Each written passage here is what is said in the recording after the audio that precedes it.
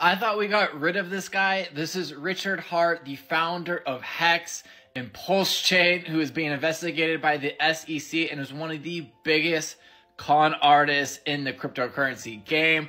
I'm one of the few people who made videos back in the day, showing this guy walking out with, these giant diamonds, Louis bags, and, he's raising all this money and he has, these certificates of deposit.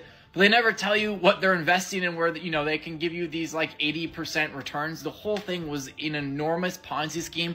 It was just painfully obvious to me. So I made a couple of videos about it, got a lot of hate, and then boom, SEC hits him and his cryptocurrency collapses. So they made a documentary about this guy, and it says the real story about the most controversial figure in cryptocurrency and the fastest appreciating asset of all time. Well, I beg to differ. More like the fastest depreciating asset of all time.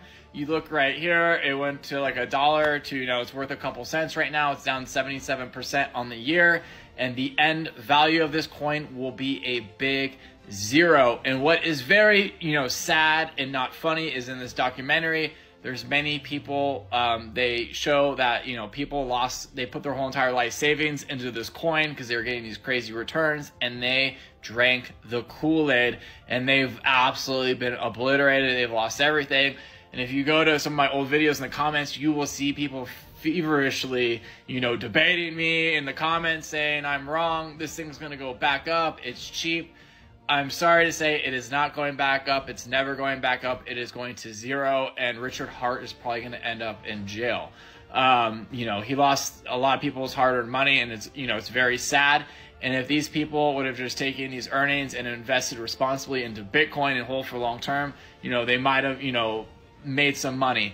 But, these scam coins, these altcoins that, promise to get rich quick, there's no get rich quick in this world, and you're going to lose it.